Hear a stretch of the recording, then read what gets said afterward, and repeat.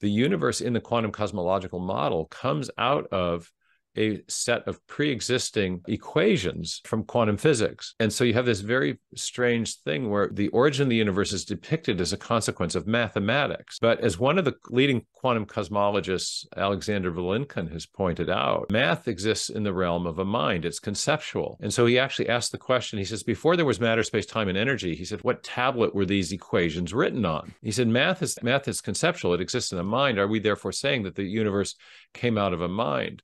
So even in adopting this quantum cosmological approach, which attempts to eliminate the beginning, but does not, you have an even more profound theistic implication in that you imply the need for a pre-existing mind to explain the origin of the universe.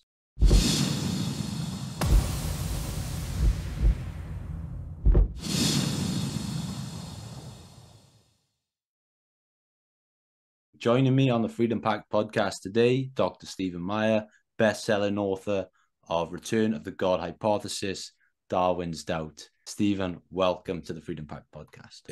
It's awfully kind of you to invite me. Thank you for having me on. The pleasure's all mine, sir. I would love to start off this conversation. And this is a question that I've been really pondering with a friend of mine lately.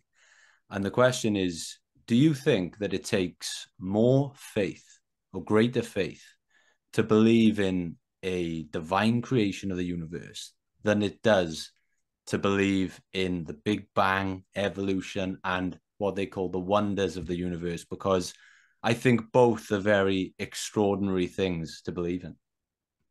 Well, I'd slightly reframe your question in the following sense. I think the evidence that we have for the Big Bang is actually evidence for a creation event.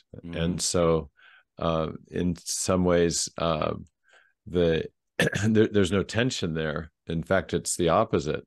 But so to reframe your question, I'd say, does it take more faith to believe in a divine creation, in theism, or materialism? And I would say that the evidence for materialism as a worldview, as a comprehensive explanation for what we see around us, is very weak, contrary to the kind of default way of thinking of many people in the culture.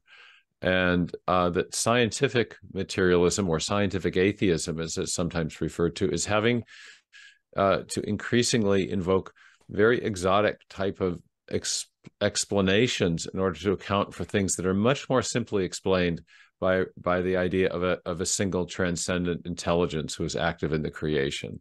So we have the multiverse hypothesis, we have the simulation hypothesis, we have the idea of a space alien designer. All of these things have now been proposed by prominent scientific atheists to account for some of the evidence that I talk about in my latest book, Return of the God Hypothesis, that the universe, number one, had a beginning, which is what the Big Bang Theory establishes. Number two, that the universe has been fine-tuned for life since the beginning in a way that defies all odds.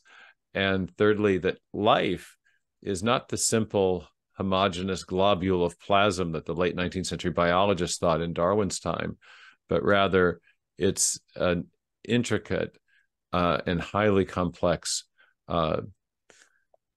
almost a factory in the way it functions. It's a system that it contains intricate nanomachines and digital code, suggesting the need for a master programmer for life. So I think the theistic understanding of origins is much superior to that of the materialistic one. And in that sense, belief in God requires much less faith than belief in the proposition that matter and energy are sufficient to explain everything we see around us.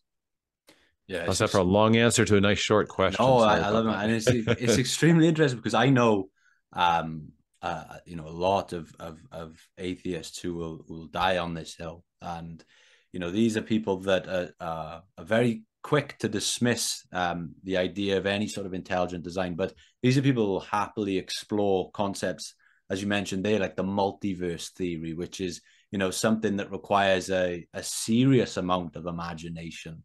Why do you think highly speculative?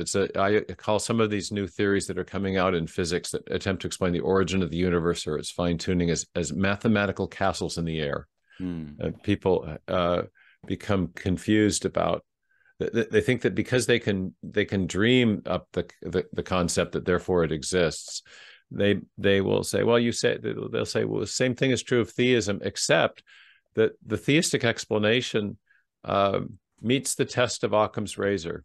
It doesn't endlessly multiply explanatory entities in the way that the multiverse hypothesis does, or the idea of that we're living in a simulation. The simulation is itself it's a quasi-theistic explanation. It posits a master programmer, but then it adds to that the idea that, well, our experience is actually illusory, that we're just a simulation in somebody else's experiment, and that we don't really exist.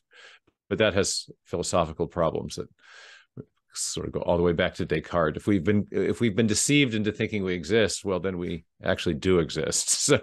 So what's the difference between the simulation and the God hypothesis and the God hypothesis at that point? I think the scientific atheists are groping, and we can get more into that as we discuss the details of my thesis. Yeah, you mentioned something there that reminded me of, I believe it was Michael Shermer, who I was listening to, who described a lot of the ideas and the concepts that you talk about as, I think he called it magical thinking. Could the same be applied then to these new physics theories?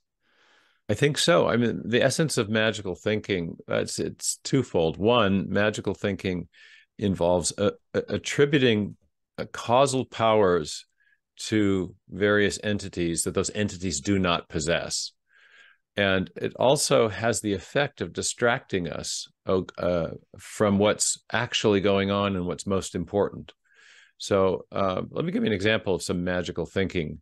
My first book was called Signature in the Cell, and the subtitle was DNA and the Evidence for Design, and the Evidence for Intelligent Design. The big discovery of late 20th century biology, the second half of the 20th century in biology, was the digital code that's stored in the DNA molecule that is directing the construction of all the proteins and protein machines that are necessary to keep cells alive. So you have inside what was previously thought to be a simple cell, you have a complex information storage, transmission, and processing system. Now, in our experience, we know of only one cause of the generation of information. If we think about a computer program, we know that it came from a programmer. If we think about an inscription on an ancient monument, we know that writing information comes from scribes. If we think about a paragraph in a book, always comes from a writer. Information in a radio signal, same thing, came from a broadcaster. So when we discover information at the foundation of life, it's the most logical thing to conclude that information too had an intelligent source. But in contrast to that conclusion, we have people in the field of origin of life biology or chemical evolutionary theory positing that undirected chemical reactions can somehow produce information. And time again in prebiotic simulation experiments, the actual chemistry, when studied, shows just the opposite. Chemical reactions operating on their own don't move in a life-friendly direction. Instead, what happens is the experimenter has to manipulate the reactions, choose purified reagents, purchase them from chemical labs, manipulate the experiment at every step along the way. So intelligence is involved in even the modest progress that prebiotic simulation experiments make in moving towards life.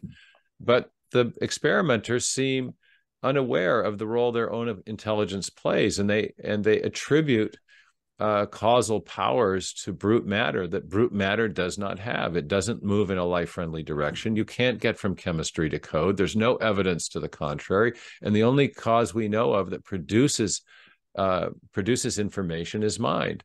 That's not magical thinking. That's what we know from experience, but it is magical thinking that matter can do what only mind can do. And so I think there's a kind of reversal. Michael Shermer writes for Skeptic magazine. He wants to debunk spoon benders and other people like that, and we completely agree with him. But he wants to lump in with the sort of parapsychological phenomena, and the idea of intelligent design. But intelligent design is not magical in that sense at all. It's what we experience all the time. Minds generate information, but what we don't experience is matter doing the same thing. And so to attribute to matter the capability of generating information processing systems without the assist of intelligence, I think, is where the magical thinking now resides. Some extremely interesting points there, and this is why I gravitated towards your work. I never heard anyone sort of marry religion and science in the way that you try to do and you achieve.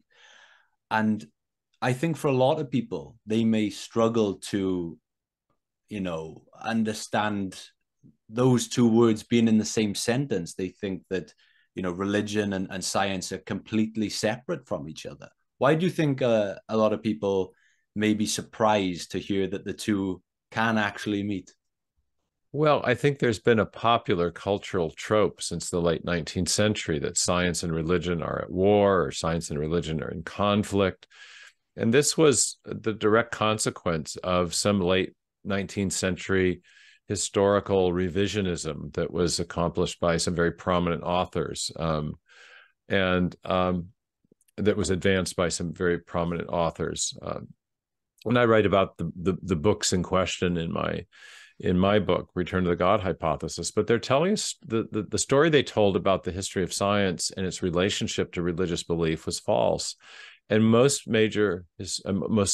prominent historians of science today know that. If you go back to the period known as the Scientific Revolution, roughly 1500 to 1750, maybe stretching back even a couple centuries before, where the foundations of science were laid in the late medieval universities, what you see is that science and religion not only coexisted in a happy sort of symbiosis, but rather that science arose in a Judeo-Christian milieu for specifically Judeo-Christian and even biblical reasons. There's a fantastic book called For the Glory of God, published with Princeton University Press by the late historian of science, Rodney Stark, in which he explains that the motivation for studying the natural world during the period of the scientific religion, the scientific revolution, was religious.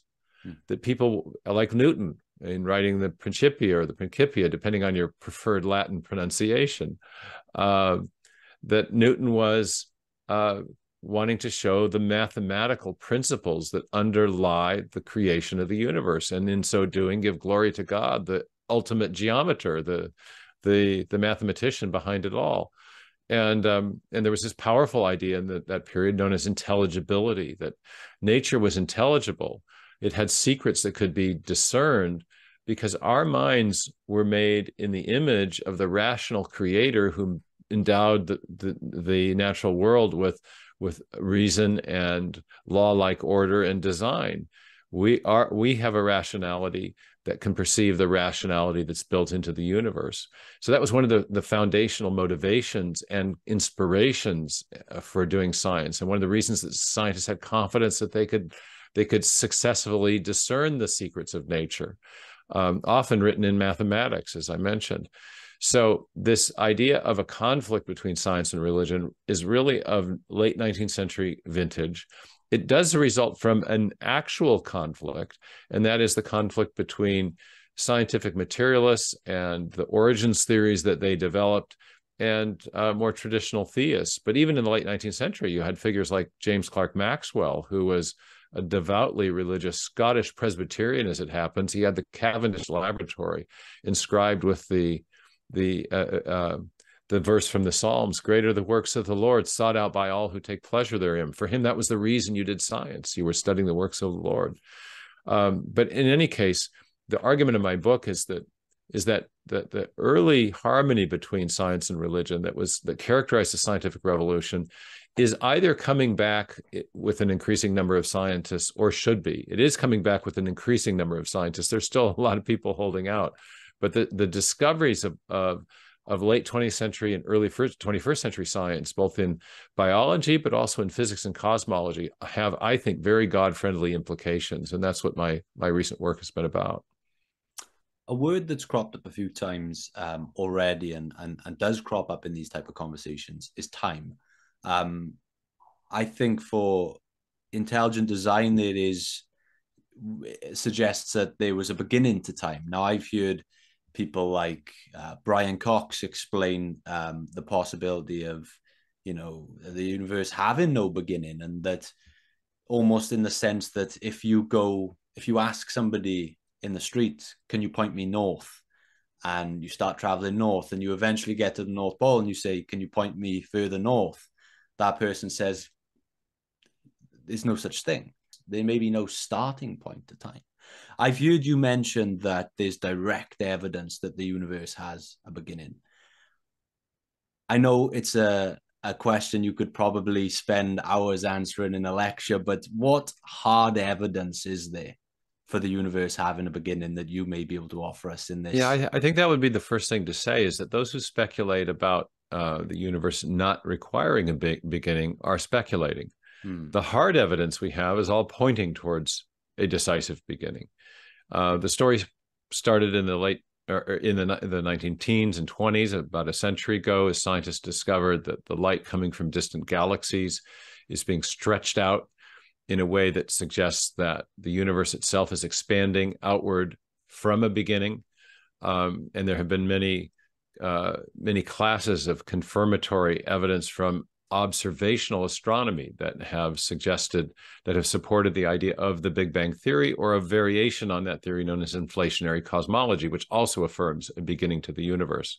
But those theories are the consequence of very specific astronomical observations, establishing the expansion of the universe, establishing that all matter and energy was congealed in this. I'm talking about the cosmic background radiation, that there was an initial state when the matter and energy of the universe was compacted into initially it was a plasma, but suggesting definitely a beginning. But in addition to the astronomical observations, there are two lines of evidence from theoretical physics, or the theoretical developments within physics, that also strongly suggest a beginning. One was the development of the singularity theorems of first Stephen Hawking, and then Hawking working with Roger Penrose and later George Ellis. Their work is fascinating. It's based on general relativity, Einstein's great theory of gravitation. Einstein thought that massive bodies caused space-time literally to curve, creating preferred lines of trajectory for even light as it's passing by a planet or a star. And the idea there is that, and Hawking, who was working on black hole physics in the 1960s, realized that astronomers were describing the universe expanding outward. That meant that the matter and energy of the universe was getting more and more diffuse, which meant that the curvature of space was getting more and more gradual in the forward direction. But in the reverse direction of time, the matter would have been more densely concentrated, because we have an expanding universe in the forward direction, but it would have been more densely concentrated as the universe was smaller and smaller and smaller if you go in the reverse direction of time. And as the matter is more densely concentrated, the space gets more tightly curved, and you eventually reach a limiting case, just as you do with the observational evidence of an expansion. And the limiting case is the place where the density of the universe goes to an infinite, and the curvature, therefore, also goes to an infinite, and an infinitely tight curvature corresponds to zero spatial volume, in which you can put no matter. So it's a sort of paradoxical result, but you also can't go back any further. That time at that point must begin. Now, there's a way around that proof of a beginning, and it's something that was as a kind of exploited a kind of loophole, where we have to think about, well, how would have gravity have worked in the very tiniest smidgens of time, in the very smallest reaches of space, very right after the beginning, and And then this is a theory known as quantum cosmology, and this metaphor of there isn't anything beyond the North Pole. You can't, that comes out of the quantum cosmological writings of Hawking and others. But it turns out that if you get into the technical papers of Hawking on quantum cosmology, you find that there's, first of all, they don't get rid of the singularity. There is still a beginning in the mathematical modeling of the origin of the universe in the technical papers, as opposed to his popular work, A Brief History of Time. But secondly, and even more importantly, the universe in the quantum cosmological model comes out of a set of pre-existing equations from quantum physics, and so you have this very strange thing where you actually the origin of the universe is depicted as a consequence of mathematics. But as one of the leading quantum cosmologists, Alexander Vilenkin, has pointed out, math exists in the realm of a mind. It's conceptual. And so he actually asked the question, he says, before there was matter, space, time, and energy, he said, what tablet were these equations written on? He said, math is the provenance. It occurs within, math is conceptual. It exists in a mind. Are we therefore saying that the universe came out of a mind? So even in adopting this quantum cosmological approach, which attempts to eliminate the beginning, but does not, you have an even more profound theistic implication in that you imply the need for a pre-existing mind to explain the origin of the universe. So I think that the scientific materialists are checkmated on this, whether they go with a standard Big Bang model or an inflationary cosmological model or a quantum cosmological model. They are still confronted with the beginning, and they're still confronted with the need for an external to the material universe mind or creator. And I should mention there's a third line of evidence as well. It's a proof for the beginning based on special relativity, not general relativity. It's called the Borde-Guth-Vilenkin proof, and it is not subject to the same loophole that the singularity theorems are based on. So there are ways of imagining that our universe is just one of a gabillion other universes, and maybe there was a prior state. There's some newer cosmological models that I've addressed on my website, but these are highly speculative. The hard evidence that we have and our best reasoning from physics all points to the beginning. As best we can tell, the universe had a beginning. Well, it is clear that you present your argument with a lot of hard evidence. If I were to play a sort of devil's advocate, I think in my experience anyway, where I'm from, a lot of the people who are religious are inclined to this intelligent design approach. They are people that had a pre-existing belief and then went on to find evidence. I guess some people call it confirmation bias. Do you see, with the people you speak to, do you find there are more cases of people seeking out evidence to confirm their belief, or people who see an amount of insurmountable evidence and then go on to believe?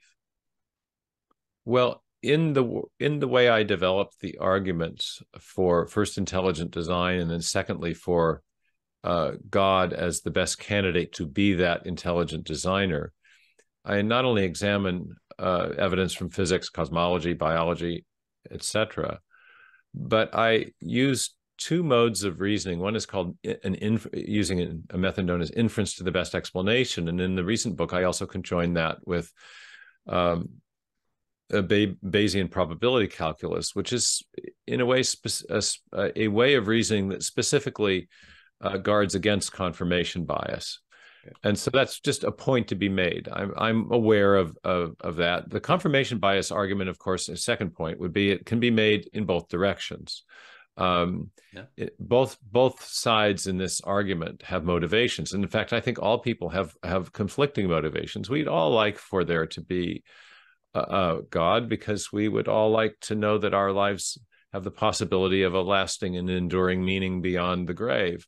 But we also don't want there to be a God, because we just as soon be left on our own and not have to feel accountable to a higher power or person who might make moral demands on our lives.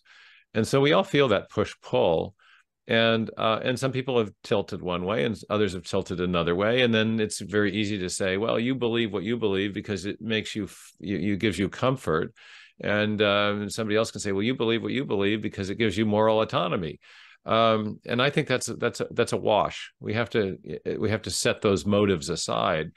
And so I think philosophical training helps one do that.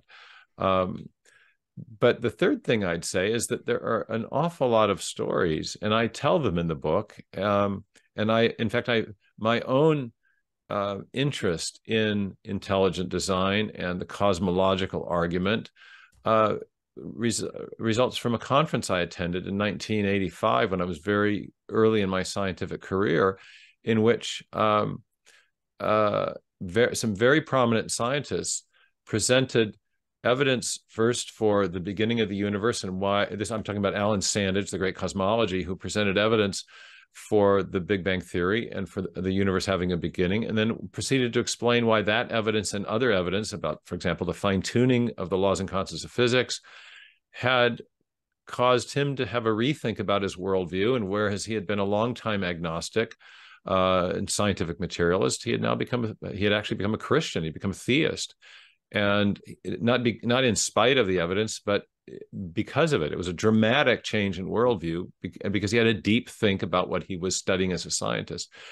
On the following panel in that same conference was a discussion about the problem of the origin of first life, which is, even by leading evolutionary biologists, almost universally acknowledged as an unsolved problem from the standpoint of evolutionary theory. And one of the scientists on that panel repudiated his own work as a chemical evolutionary theorist, as an advocate of evolutionary abiogenesis, and announced that he had come to think that there must have been some kind of intelligent cause at work in the origin of life. His name was Dean Kenyon. We can also think of cases such as Fred Hoyle, who was a strident scientific atheist who rejected the Big Bang theory because he thought it had theistic implications. He thought it smacked of the Genesis account, where the first words were "in the beginning." And he actually coined the term Big Bang as a kind of pejorative to make fun of the idea that you could have the universe emerging out of literally nothing. And then later, upon discovering some of the exquisite fine-tuning of the universe that was necessary to make carbon and therefore to make life, Hoyle himself reversed field and embraced he was not a religious person, but he embraced a kind of theistic perspective and was quoted as saying that the best evidence we have suggests that a super intellect has monkeyed with physics and chemistry to make life possible. And so there have been any number of these types of cases. I tell a number of the stories of these reversals in my book. You may recall, for example, that Einstein, who was not in any way classically religious, nevertheless, by the end of his career, had very much rejected the scientific materialism of his youth. And he had he also had rejected the Big Bang theory because it smacked of the Genesis account, and later came around after being confronted with the evidence of the red shift and the expansion of the galaxies. So I think that'd be my last. This is the third point in answer to your question: is that there have been many people who have changed their minds, who had no confirmation bias in support of theism. They had just the opposite view, and I think that's been the trend line in this discussion about the relationship between science and faith in the last 100 years, is that more and more people have been coming back to faith in God because of the science, not in spite of it. I think when people hear the word creator, I think that for a lot of atheists, they probably have an easier time imagining the creator as being a sort of all-encompassing universe, a collective, rather than a one figure we can point at. When you're talking about a creator of intelligent design, what identity do you attach to that creator? Is it a collective, or is it a figure we can point to? Well, not point to, but a figure. Well, it's a great question because, and if you don't mind, it invites me to tell a little bit of a story, and that is that my first two books, Signature in the Cell and Darwin's Doubt, applied methods of design detection that we tout, but which have been developed within different fields. It is a fact of human reasoning that we can very often tell when something is the product of an intelligent agent as opposed to undirected material processes. We've got great monuments in the UK with inscriptions on them. We have in the United States, this famous example we've used is the pictures of our US presidents on the mountain in South Dakota called Mount Rushmore. When you look at that right away, you know that a sculptor had been involved. It wasn't something that was produced by wind and erosion. And one of my colleagues, William Dembski, has explained what the criteria are that trigger that awareness. And he says part of it's the improbability of the shapes or the artifact we may be looking at, but it's also our ability to match a pattern. That there is the shapes we know on the mountains are shapes we know independently of the human face or even the shapes of the president.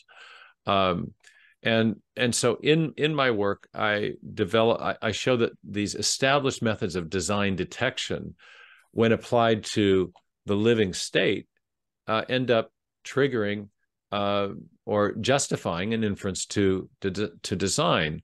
Another way we recognize design is precisely when we have functional or specified information in a sequence. If you, whenever we see information and we trace it back to its source, we always come to a mind, not a material process. Bill Gates, our computer guru here in the Seattle area, has said that DNA is like a software program, but much more complex than any we've ever created. Richard Dawkins has even acknowledged that the DNA is like a machine code, and that if it were just apart from differences in jargon, we might be describing something that we'd find in a computer engineering journal. So we have, and we know that information in our experience, whether it's in software code or written text, always issues from an intelligence. So in the first two books that I wrote, I made the argument that we have decisive indicators of design in the inner workings of the cell and in the systems that work in animals that are responsible for animal development. And there's a whole system of circuitry that controls how the information is expressed as animals are developing. And so I wrote this book about not only the origin of the first life, but the origin of animal life. But I didn't take the argument any further than that. I just said it was a mind of some kind is required. So naturally, my readers and others have pressed me and said, well, what type of mind are you envisioning? Are you envisioning perhaps a space alien? As even Francis Crick proposed that as a possible explanation for the origin of life, because he recognized that the problem of the origin of life was extremely formidable, and the conditions on planet Earth were not amenable to a chemical evolutionary origin of life. So he posited what a theory known as panspermia, that life was designed on another planet and seeded here by some sort of intelligent space alien. Richard Dawkins even floated the idea in an interview in a film several years ago. I think he later recanted or at least regretted having said so. But it's a possibility. It's a possible explanation. Now, I've never been very convinced of it because, for one thing, it just pushes the problem of the origin of information. It doesn't kick the can down the road. It kicks it out into space. And if you can't, if chemistry on Earth doesn't produce information, then it's no good to say, well, that somehow it happened on another planet. Doesn't really solve the problem. But what I did do in the new book is I expand the inquiry to examine evidence from physics and cosmology. And in addition to evidence of design in living systems, there's exquisite evidence of design in the universe as a whole, in the structure of the universe, in its basic parameters, the strength of the fundamental forces, the masses of the elementary particles, the strength of the force that is causing the expansion of the universe, called the cosmological constant, the initial conditions of the universe, the arrangement of matter and energy at the very beginning of the universe. Turns out that all these things are exquisitely finely tuned, meaning that they fall within very narrow ranges or tolerances outside of which life would be impossible. And as Fred Hoyle pointed out, that kind of fine-tuning suggests a fine-tuner. And also that evidence of design is present from the very beginning of the universe. So no alien being within the cosmos who allegedly evolved a long time after the beginning could be responsible for the origin of the universe itself or the fine-tuning present from the beginning of the universe that precedes any conceivable evolutionary origin of a being in another star system or something. So the question of the identity of the designing intelligence, I think, comes down to two basic options: either an immaterial agent within the cosmos, or some kind of mind within the cosmos, or a mind beyond the cosmos, a transcendent or an immanent intelligence. And I think the ensemble of evidence we have, not only from biology but also from physics and cosmology, suggests that the transcendent intelligence has better explanatory power. And that's what I call the return to the God hypothesis. So I would identify the designing intelligence responsible for life and the universe as an agent that is separate from the universe, but also acts within the universe that long after the beginning. So a transcendent and active intelligence, and that's typically what traditional theists mean by God. So I think you can identify the designing agent to that degree. There's other considerations, but I think science is pointing in the direction of a transcendent active intelligence, which is what we typically mean by God. Well, Stephen, my number one indicator of a great interview is when I ask a question and 10 more come to my mind when I hear the answer. So when I mentioned in our weekly newsletter on the podcast that Dr. Stephen Meyer was coming on the show, there were a few topics that were suggested to us far more than others. We were hit with many, many questions, and I took them all and I tried to pick the ones that we were peppered with the most. And if I promised a few people that I would try and get these topics out, there are 3 questions that I promised our listeners I would try and ask. Let's go for it. That sounds great.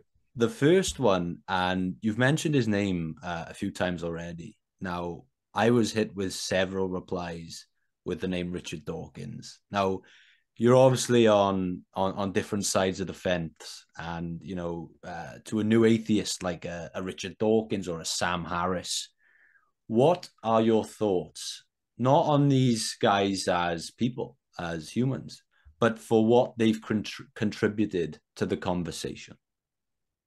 I have actually a surprising admiration for Richard Dawkins, both as a writer of very clear prose about science, but especially for his ability to frame foundational issues. In The Blind Watchmaker, first page, famous quote, he says, "Biology is the study of complicated systems that give the appearance of having been designed for a purpose," where the key word is appearance. That is classical Darwinian thinking. And it frames the issue extremely clearly. Is the appearance of design that we see in living systems the product of an unguided, undirected process, such as natural selection acting on random mutations, such that it's only an appearance? Or do we have evidence in biology of features that are best explained by an actual designing intelligence? It's one or the other. It's beautiful framing. Now, of course, I disagree with Dawkins about the answer he gives in the end. And for one thing, Dawkins himself acknowledges that no one knows how life first evolved, and yet there is a striking appearance of design in the first living cell. So there's at least one and that is the digital code, the information storage, transmission, and processing system. We've been talking about the miniature machines, all of that. None of that has been explained as the result of an undirected chemical evolutionary process or origin.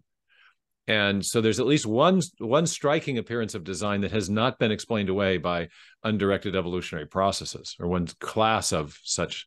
And so that opens the whole discussion up again. But the framing is beautiful. That's exactly right. It's either mind or matter that are the ultimate explanatory principles. Secondly, another beautiful framing device that he uses in another of his books. He says that the universe we observe has precisely the properties we should expect if at bottom there's no purpose, no design, ... nothing but blind, pitiless indifference. That's a wonderful way of framing the ultimate issue of the relationship between science and larger as you might call them, worldview explanations or metaphysical hypotheses. Dawkins is a scientific materialist. He's a scientific atheist. He's saying that what we see in the world around us is exactly what we'd expect if scientific materialism were true. That is, if matter and energy were the eternal self-existent things that did not require an external creator. But what he's also implying is that metaphysical hypotheses like scientific materialism or theism or pantheism are testable in much the same way we test our scientific hypotheses. We go out, we have a hypothesis about reality. We go out and we look at the universe and we see, well, do the properties match what I would expect based on my metaphysical hypothesis? If they don't, then I need to adjust my thinking. But if they do, then I have confirmation. Well, I use that framing quotation in my new book, Return to the God Hypothesis, because for one, it does affirm that metaphysical systems of belief, or like a God hypothesis or like scientific materialism, are testable in much the same way we test scientific theories. But secondly, because I make the argument, now in this case, I'm contra Dawkins, I'm 180 degrees on the opposite pole, that the properties that we see in the universe are not what you'd expect if there was nothing but blind, pitiless indifference. They're not what you'd expect based on scientific materialism. The scientific materialism materialists from the 1920s up until at least the 1990s, and now even into the present, as you've mentioned, have resisted the idea that the universe has a beginning. And yet the hard evidence we have is pointing decisively in that direction. But they have resisted it. Why? Because it's inconsistent with scientific materialism. You wouldn't expect the universe to have a beginning if matter and energy are eternal and self-existent, as scientific materialists have long affirmed. It's contradictory. Either if the universe is eternal and self-existent, it doesn't have a beginning. But what we have seen is that the universe does have a beginning. That's an unexpected result on the basis of scientific materialism. Similarly, the materialists did not expect the exquisite fine-tuning that's been discovered. Witness the conversion from materialism to theism by Fred Hoyle, who discovered many of those first parameters. And most importantly, the scientific materialists did not expect the integrated complexity of the living cell. Richard Dawkins himself, 2 summers ago, tweeted in response to a new animation that was uploaded onto YouTube by an Australian group depicting, I think it was the DNA replication system, but which is part of the overall information processing system in the cell. And Dawkins confessed to being knocked sideways at wonder at the complexity of the information processing that was going on inside the cell, as depicted by this video. The living cell bears hallmarks of intelligent design. That is to say, there are features of the information. I mean, information itself is a hallmark of intelligent design, but there are design patterns in the way the information is processed, meaning established methods of processing information that are known from high-tech digital computing. We've got automated error correction in the cell. We have sophisticated encryption, where you have one genetic message layered on top of another. It's called overlapping genes. These are strategies for data compression or embedding messages in other messages that are known from cryptography. So we are finding things in the living system that A, have not been explained by any chemical evolutionary model of the origin of life, and B, which in any other realm of experience would trigger an awareness of a designing intelligence, a master programmer of some kind.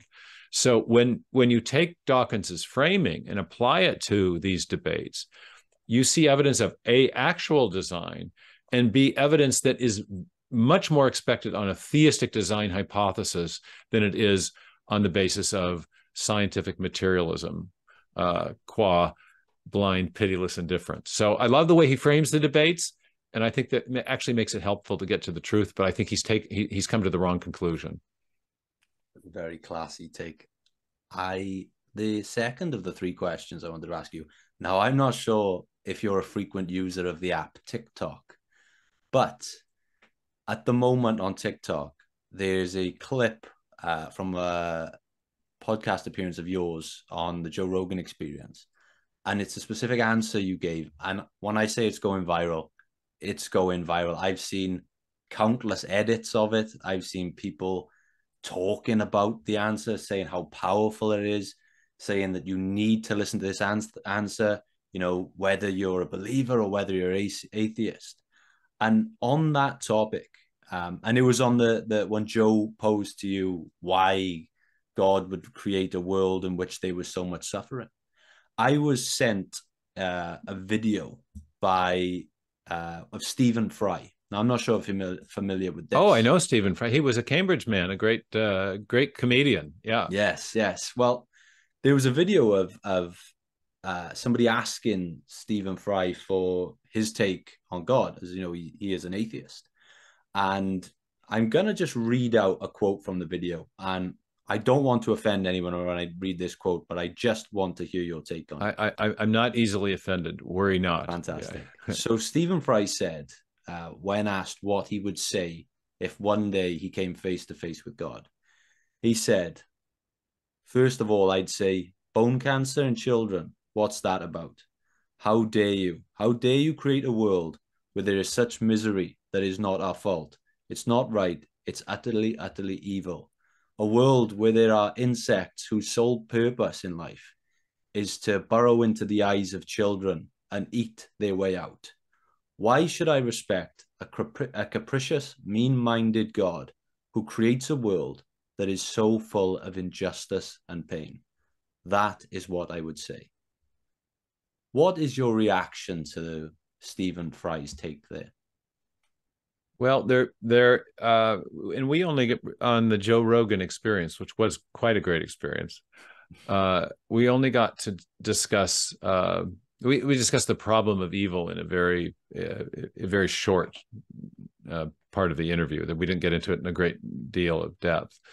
But there are actually two facets to the problem of evil as it's proposed. One is the problem of human evil, of things that we, man's inhumanity to man, as it used to be called.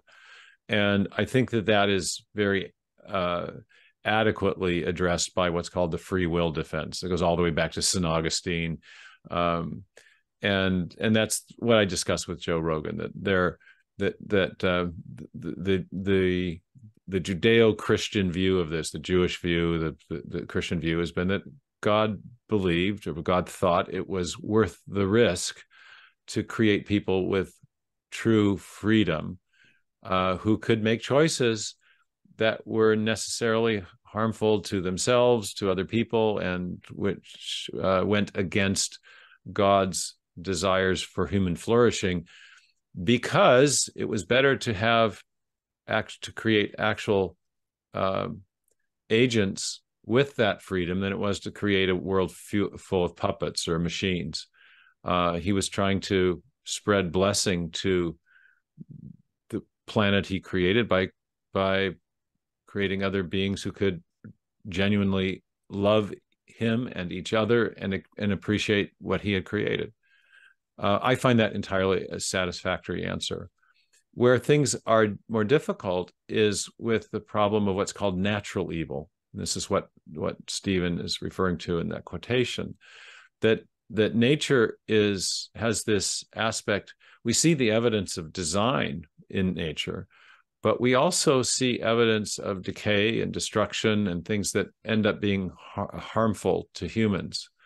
Now, if I were only a proponent of the theory of intelligent design, but did not also have, was not also, for example, a Bible believer. I'm a Christian, and I believe the witness of the biblical text. I don't think I would have the explanatory resources to make sense of natural evil.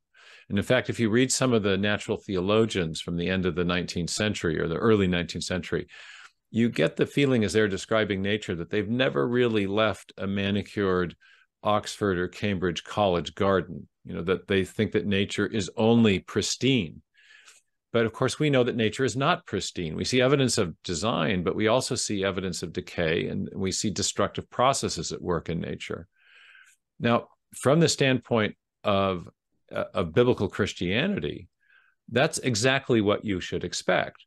The book of Romans, written by St. Paul, tells us that from the things that are made, the unseen qualities of the Creator, his eternal power and divine nature are clearly seen. That's one thing we see.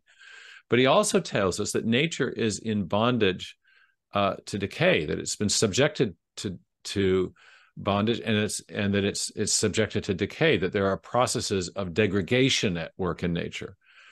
And that is, in fact, what we do see. So on the basis of biblical Christianity, I would expect to see both those things, and we do. So that's confirmation of that, of a biblical ID perspective, if you will. Now, the question is, why was that raises a further question, which is, well, where did that impulse, where did that come from? Why is there decay in nature? And the Bible tells us a backstory. It has a backstory that has to do with not only the rebellion of human beings, but the rebellion of angelic beings that were put in charge of nature.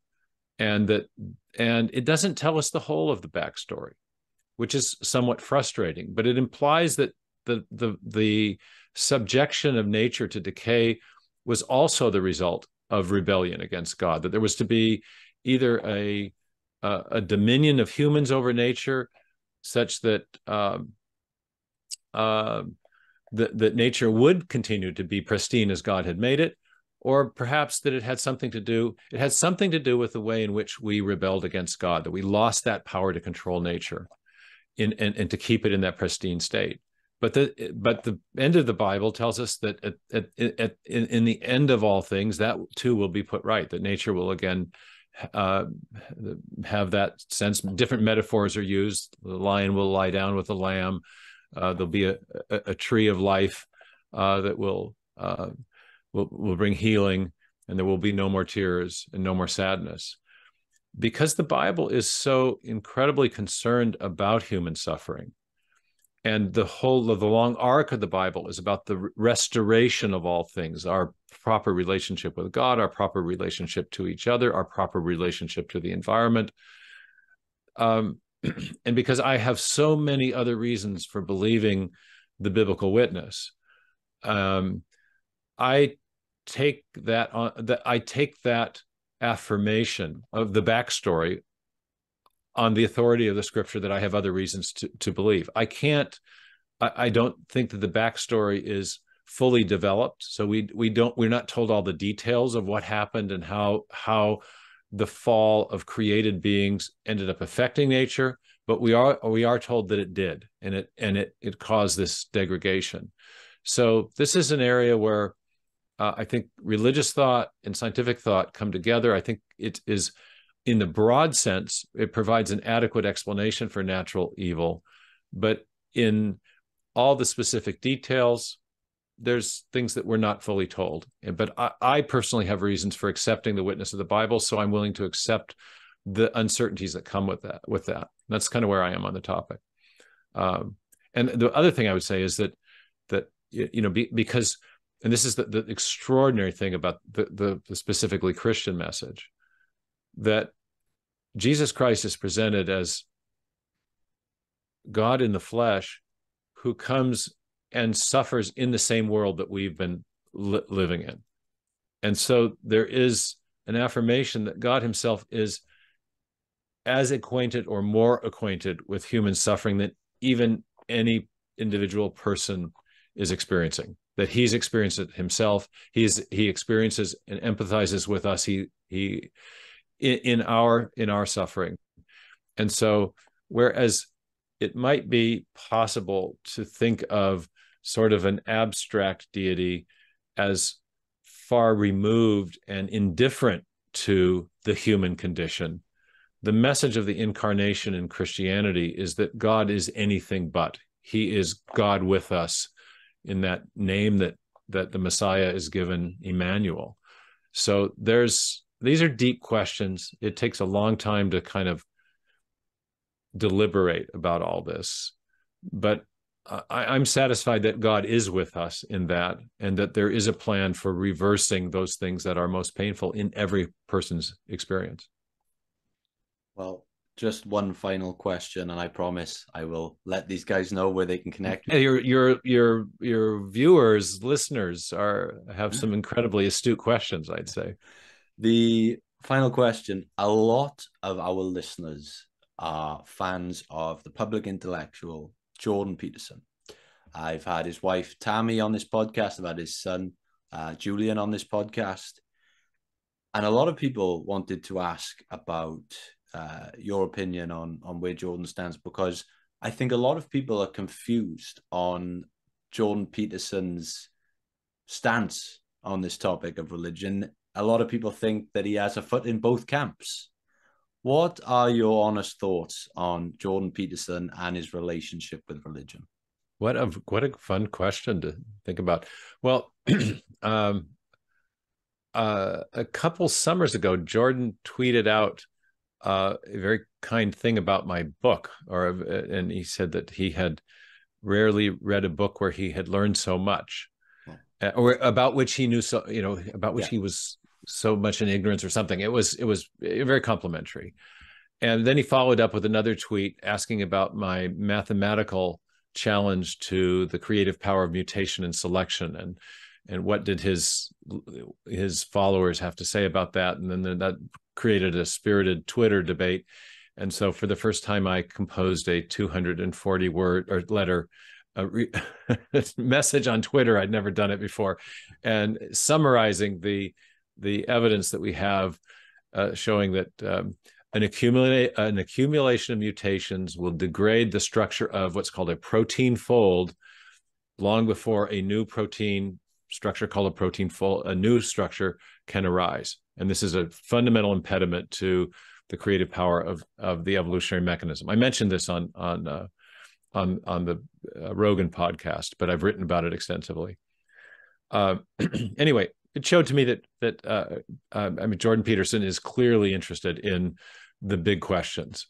I think he has in his expositions about of the Bible highlighted the psychological wisdom that's present in the biblical stories, particularly in the book of Genesis about the family, the patriarchs, and now he's done the similar thing on Exodus.